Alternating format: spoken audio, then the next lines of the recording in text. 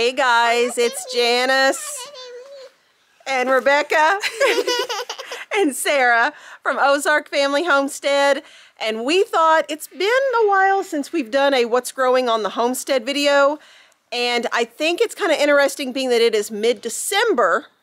There are things still growing on the homestead. You would think wintertime, everything's dead. Nope.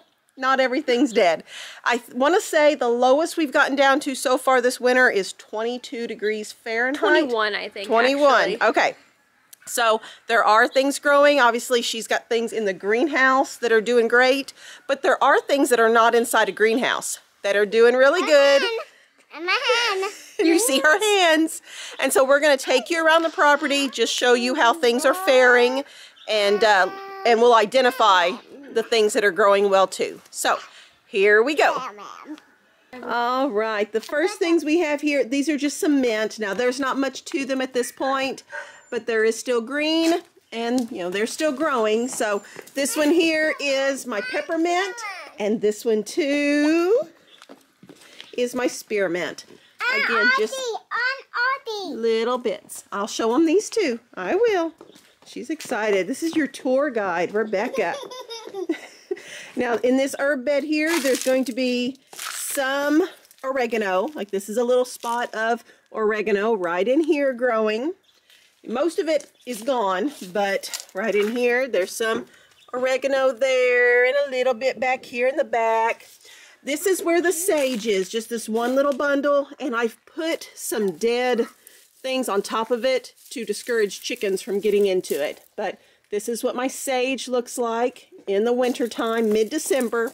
Here in Missouri, we've been zone 6B forever, and the USDA just recently changed it to zone 7A. So that is where we're at right now.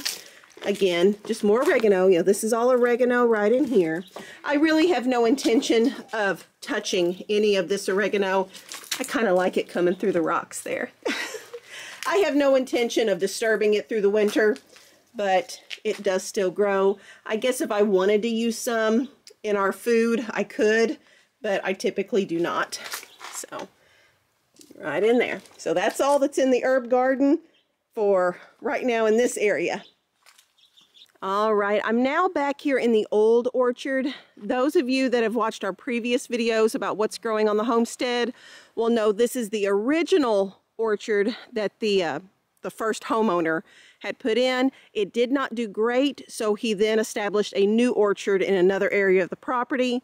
But we do have some pear trees and apple trees still in this area. Right now in December, the only thing with any leaves on it is my little magnolia tree here. We've just had this one for a couple years, and it does, being a magnolia tree, it keeps its leaves all year round. So I do have that, but the pear trees are bare and the apple trees are bare. But this is the time of year when we need to prune everything, and that is a hefty job as well. This one right here is dead and needs to come down still. That's been started but not finished. And then this is a smaller apple tree. Oh, right here. You can see a little bit of the leaves still on it, but it's a smaller one that we've put in just recently. So at this point, I think we'll move down to the new orchard, and it's going to look very similar, but then we'll make our way around to the main garden because there's things growing in the main garden and the greenhouse. Look at them girls jumping. Oh my goodness. Abigail. Look at me. Look at me, she says. You're getting so big, baby. Jump. Jump. Abigail's just showing off. Ooh, you jump big. Say bye, guys. Bye, guys. All right, down here, I got girls on the trampoline over there. But we're down here making our way into the new orchard, but this is where the garlic bed is. And we have a little bit of the garlic that is actually coming up. If you can see the little green sprouts, that is garlic, and that'll just get bigger and bigger over the winter. And all these first three, here Sarah, go stand where the garlic bed ends so they can get a better visual there. Yeah. garlic is planted all the way up to there. So just right around 1,000 cloves in there-ish. Kind of lost count, but there should be about that much. But these will grow all winter long. They're very hardy, and they'll be harvested sometime July-ish. So this is the asparagus bed. I know it looks like overgrown weedy mess, and some of that is weeds, but a lot of it are the asparagus ferns that just kind of drop their these little red, can you see those little red balls there? And kind of drop those down, and we'll mulch this and clean it up before everything starts popping up in the springtime. And then the rest of the fruit trees, apple trees, pear trees, peach trees, you know, there's just no leaves. Nothing really too exciting to see along here. There are grapevines over here where these white posts are. There are grapevines over there, but again, no leaves whatsoever. Here, let me come over here and you can just see the bare vines. So, this is the boring part. We're gonna make our way over to the greenhouse next, and we'll show you what's in there. All right, coming on up here to the greenhouse. And this is kind of Sarah's domain here. And I like seeing all the nice green. There's so much pretty in here, Sarah. Okay, you're gonna have to give us the grand tour and tell us what you've got kind of growing. Let's just start here. Okay, so we've got lettuces and onions all through here. A rogue carrot that I'm letting go to seed. Okay. Here I had lettuces. I'm thinking a caterpillar some got into them. Oh, really? Yeah, because I had, okay, it was done up in an American flag is what it was done in. I had purple bok choy, and then I had purple and green for my stars in there, and then I had red lettuce and green lettuce and red lettuce and green lettuce, and it had just gotten all really pretty. You can see I have stuff coming back. Yes. So I'm gonna... It ate it down, didn't it? It did. So I do have stuff coming back, so I'm gonna wait and see. Maybe I can get it to go back. Okay. But, yeah. You got some brassicas back there, it looks like. I'm thinking this is broccoli. Okay. There. The taller ones there. Yes. Then I have Swiss chard here, which was also ate down. Okay. And I had to put diatomaceous earth on there. That's why what it's the all white. Yeah, the white on there is diatomaceous earth. Then I had mixed lettuce, and somehow the caterpillars didn't get to those. Okay. So I don't know. Rocket going to seed here. This is rocket here. Now this rocket, it's lasted so many years. yeah, this has been here for several years, and this is a green. These little leaves here are edible, but it's got the flowers on it, so it is going to seed. But let me scoot down here. I've got brassicas here. This is broccoli gone to seed. This all the big tall ones you see. That's that broccoli big gone tall to one seed. there. And then I've got purple and green cabbage here. Okay. I've got kale here. It's also trying to bolt. As you can see, it's getting super tall. Bolted stuff in the back. Okay. And then I've got more. This is kind of just a mix here. I've got onions. I believe this is also broccoli. I've got some bok choy and some lettuce. I'm going to show them bok choy here. I just love bok choy. I think it is such a cute, pretty little plant. And it's really, it tastes good too. But this would be a lettuce green here, this spiky one. Yes. Yeah, that's a lettuce green right next to another bok choy. And the green onions, Sarah, they just look beautiful. I know. They are very happy. These are the ones I did from seed. Oh, really? Yes. That's awesome. And these turned out the best. Yes, they did. And then this is Brussels sprouts here. Okay, is it 3 plants that you have in there? I believe so. 3 big plants in this one pot. Brussels sprouts. We've never been very successful with Brussels sprouts. Yeah. But we've never had them in the greenhouse though either. So I'm hoping we get something. Yeah, that would be nice to get something. Swiss chard here and rogue show them the Swiss chard there. Swiss chard in different colors. Different varieties there of the Swiss chard. And again, those are used for salads and stuff too, is what we use them for. I've got beets that I've actually kept going for about a year now. So they're basically just used for salad greens. Salad greens, yep. And then over here, Yeah. this one, I've got green onion and some few radishes in there. And some radishes. Okay. And then this is spinach. I need to weed it, okay. sadly. Some of them are a little harder to get to. Yeah. And then this one back here, that is the big rosette, is a beet. A red beet and then it's got one onion in there. Okay. This is all my brassicas here, as you can see. This has definitely gone to seed. You Yes. see all the little seed pods there on this. And then I've got cabbages here and more Brussels sprouts. This will be a broccoli or cauliflower. Not quite sure. Yeah. Not sure on that one. Then I've got more bok choy here, Look along how with cute. another brassica that I cannot identify. Look how cute all that bok choy is, little baby bok choys. This is my big cabbage. Okay. I am so proud of. Yeah, its leaves look pretty. And then he's got a little friend that I don't know if that's a broccoli He's got a little friend. or what that is. I've got onions and strawberries in here, actually. And then more, I believe these are both Brussels sprouts. Okay. And then I've got radishes Down in there here. amongst them too. Yeah. Okay. Now you've got herbs behind you. I can see some of that. Let me try to squeeze in here. I've got snapdragons and rosemary, and then I've got, whoa, I almost stepped on stuff. Yeah. It's a tight squeeze in here. Good. Uh-oh, I'm knocking stuff over. Sorry, Sarah. I'm knocking stuff over. Miss Lisa, if you're watching, we need you to get your other greenhouse put up because we're we're maxing out this one, aren't we, Sarah? Okay. Okay. Here we coming in. Basil, which I'm surprised is still alive Really? after it's gotten below freezing in here. Yeah. But if you notice, the stuff that is closer to where the light would be coming in first thing is still alive. Well, the shorter ones are dead. Okay. Very odd. Okay. Then I got some wildflowers that are still making it. Yeah, like this one right here is still But then, of got course, its green. my more summery wildflowers have passed by, like my cosmos. It did not make it the first big drop. Okay. Snapdragons kind of suffered a bit, but they always seem to pull through. Okay. Yeah, And snapdragons, you pulled them through the whole winter. One calendula. Calendula right in there, in a boot. And a snapdragon. And then lavender here. I've kept this going for a few years. I got my first bloom this year. Lavender we thought was kind of difficult, but this one has done well. Okay, and your little ferny. Yeah, this is yarrow. Yep. I'm hoping to get blooms off of it next year. And yarrow is a medicinal herb. Chamomile. I'm surprised I've actually gotten to stay alive.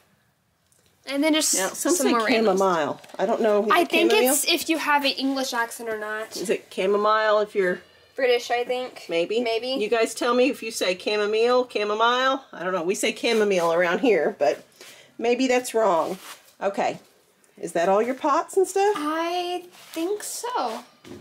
All right. So yeah, we are able to eat lettuces out of here. And here, I'll show you. She's got all of her, these salad containers we use as miniature greenhouses. All of these jugs here will be used for winter sowing, and that'll usually get started sometime around January. So that is what will be on the to-do list soon. Okay, I say let's head out to the main garden and show them the things that are still growing out in the main garden. One thing, before I step out the door here, I did want to point out that in order to keep this warm enough to keep all this growing, most of the time it's just fine. The sun shines in through the day and the greenhouse will hold the heat overnight, but there are some nights when it just gets really, really cold. Like when it gets down into the 20s, we would lose things if we did not put a secondary heat source in here. And that's what these little concrete blocks are right here in the middle. We do heat our house with our wood stove. And at night, when we know the temperature is going to be really low, we'll get a bucket of wood ash and set it out here on these. Wood ash. Yes, still warm, still hot, maybe even with some orange red coals in it. Yeah. Yeah, and set it out here, and it'll keep everything warm overnight. I will say too, last winter it got down to, I think it was -5 was the temperature, but then the wind chill was even more than that. And at that point, the wood ash, the hot wood ash, wouldn't even handle those cold of temperatures. So we did take one of our solar generators, and we have a whole video on solar generator, and then plugged a heat lamp. Yes, a heat lamp like we use for our chicks in the broody pen in the springtime, and was able to plug that in out here because we don't have electricity anywhere out here. But with that solar generator in here with the heat lamp connected to it, it was just enough heat to keep things from dying off. So that is what we do use out here if we need to, but we usually don't. Now we'll go to the main garden. Rosie's glad to see you. Hey, Rosie girl. She says, oh, I love you, love you, love you. I love you, love you. Yeah, she's our livestock guardian for down here where the sheep live. Here, can you see? Let me see if I can zoom in some. We've got some sheep back there. Oh, Rosie's hitting the fence. Let's see. Can you see the sheep back there? They're grazing. There's not much grass now, but they are trying to graze.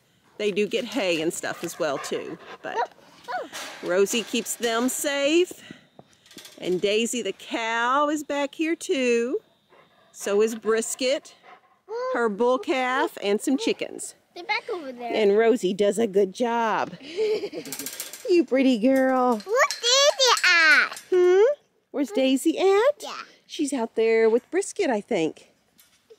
Yeah? We can go see? Yeah. Daisy. There's Daisy. A what? What is it? A jet. Yes, a jet up in the sky. Yeah. Yeah. Okay, let's go see Daisy. I'm running. You're running.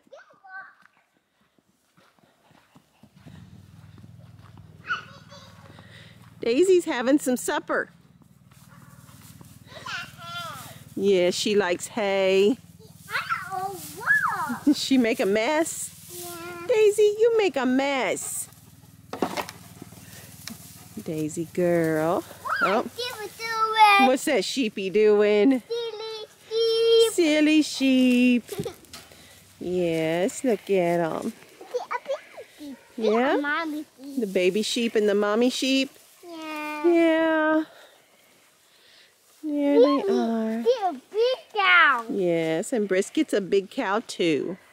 And Titi. I think they're a big cow. Mm-hmm. He said, let me in there to eat too.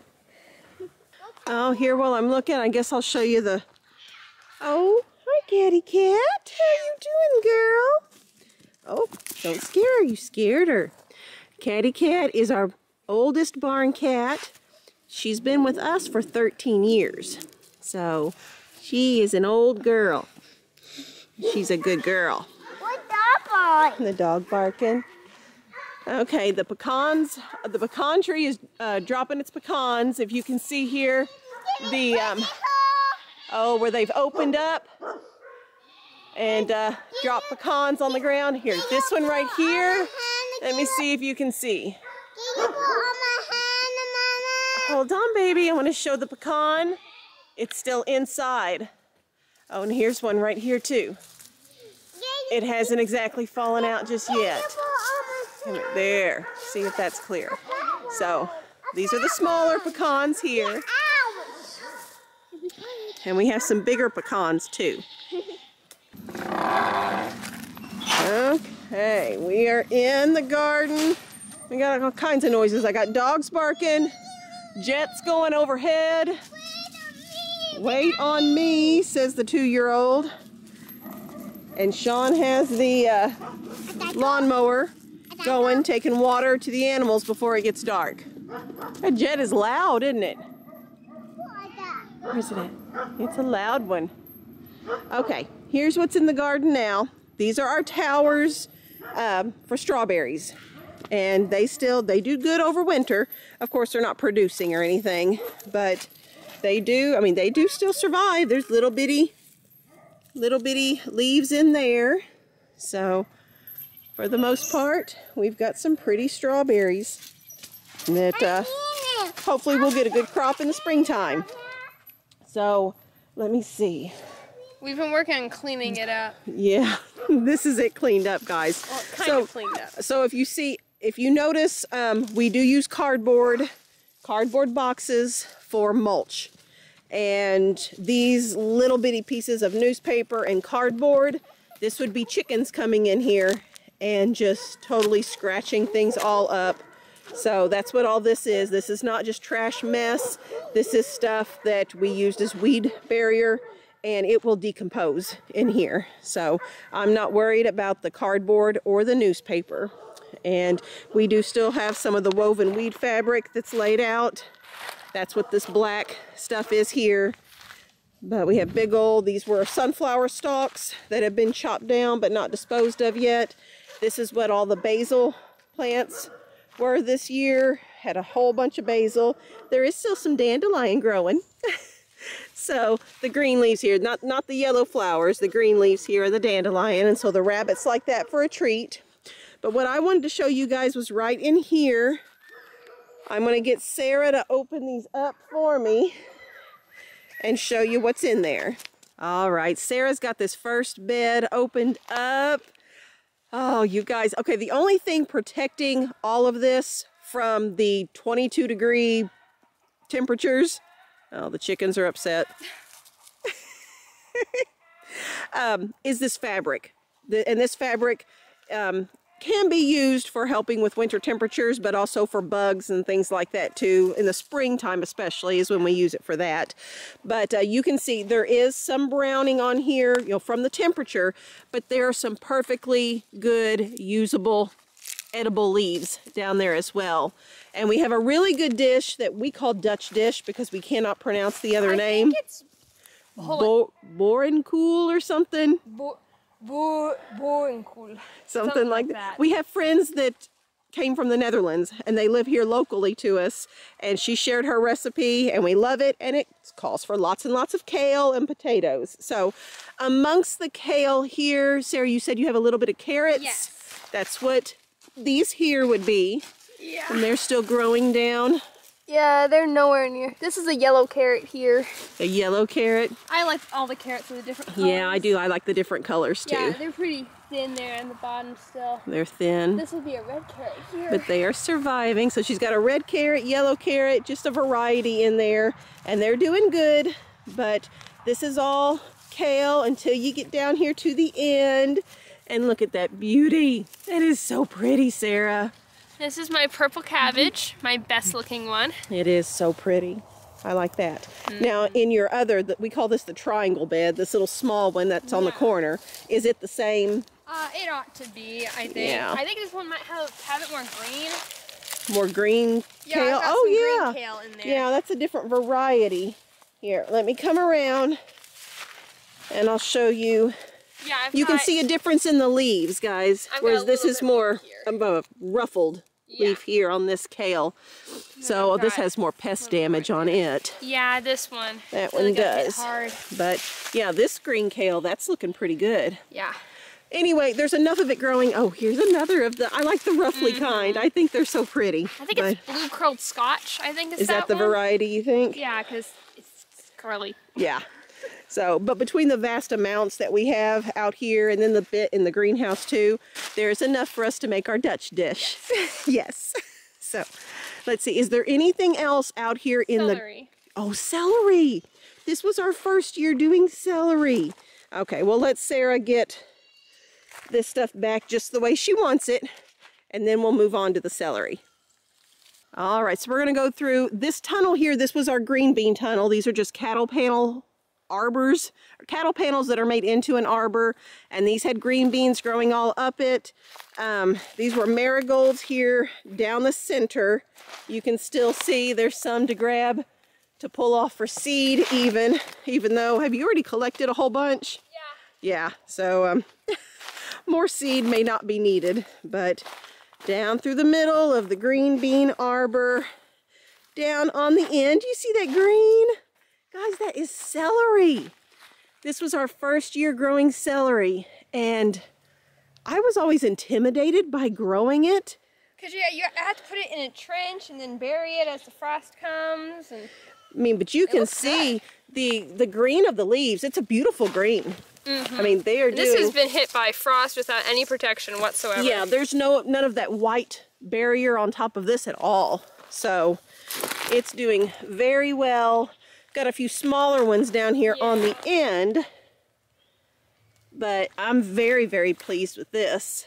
We have never tasted homegrown celery before. So that'll be a treat. Okay, anything else out here in the main garden that you want to show everybody at this point? Not in the main garden. Okay, we'll go on up towards the house. Oh wait, I got some more kale up here. Oh, this one here? This is what unprotected kale is gonna look like. Okay, yeah, no protection on this. It's gotten down to the lower 20s. These aren't as full.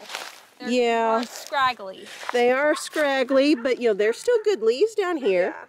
These would be some nice tender leaves that could be used, and I'm sure these will go to seed. Yes. Then too, in the springtime, we always get copious amounts of kale seeds. Kale could basically go through the end of the world and still be fine. It's so hardy. Yeah. We like hardy things that grow around here. Okay, we'll head up towards the house. We've got some herbs and medicinal things too to show everybody. Now we are losing the sun. I don't know if the pink shows up well on camera or not. I hope it does. But there's some pretty pink there as the sun's going down. So Sarah, let's go show them what there is left to see. Oh, these are the big pecan trees here with the big pecans. If you can look up there and see how they're opened up, and the pecans have fallen to the ground. So we've collected some.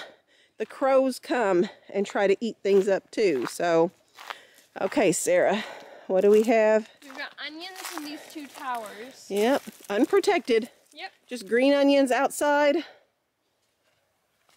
Just for green onion tops. Oh, there's quite a few on this one. Yep, quite a few in there. So they do surprisingly well in the cold. Okay, besides those, here comes Bear. Old boy. Old Bear, you big boy. Okay, in here, yeah, got some mullein growing in here. And this would be for medicinal. We've got one that's getting kind of, yeah, the chickens do get in here. With the frost and all. Yeah, the chickens get in there and scratch sometimes. I've got yarrow in the back. Okay, let me get in here a little closer. Got some yarrow there. I've got lavender there. Some lavender right here. This is salvia. Okay. Which I did not know was frost hardy until the frost came and it lived. And it lived, yay. Oh, Bear. He's knocking the camera. You're a mess. I've got a bit of phlox still holding on. Oh yeah, the pretty flowers. Bear, you gotta stop that. He keeps taking his nose and push it against my arm. He says love on me. And I got a lot of zinnias I need to collect seed from. Okay, and zinnias that have gone to seed. I do want to show them the pots over here because I have some things growing in these pots and we are losing daylight super fast. Yeah. Okay, do you know what these are right here? Snapdragons. That's more snapdragons. They are very cold hardy. Well, they won't last when it gets super cold, but for right now. He's followed us over here. Okay, snapdragons, and none of this here has any protection whatsoever. It's exposed to the elements here. This right here is lemon balm, or yeah, lemon balm. And it has done well in this pot for years and years and years. It just does awesome. And it's used for teas. This is horehound back here, and it has also done well for years. This is a medicinal herb as well. I hope those leaves show up on there. You can see them. And then we've got some thyme. She's trying to lure him away because he keeps whacking my arm. Okay, so some more snapdragon flowers or leaves there. And then this right here, this dainty one, that's thyme that we can use for culinary, for cooking with. So, here we go. Sarah, we are losing daylight fast. All right, guys, we are back inside. Gonna hang out by the wood stove a little bit. It is a little chilly out there, and my nose feels red now, and I'm like, so sorry, guys. But I hope you enjoyed today's video. I know it's a little different. It's December. There's not, you know, a tremendous amount to show you all, but I do still think that there are neat things that can grow even when it's in the 20-degree range in the winter time. So I think it's neat. I hope you do too. If you did enjoy today's video, please be sure to give us a thumbs up. We would appreciate it. And make sure you are subscribed. And if you could tell your family and friends to watch Ozark Family Homestead, it would help our family's channel grow. Thank you so much, and we will see you on the next video, guys. Bye-bye.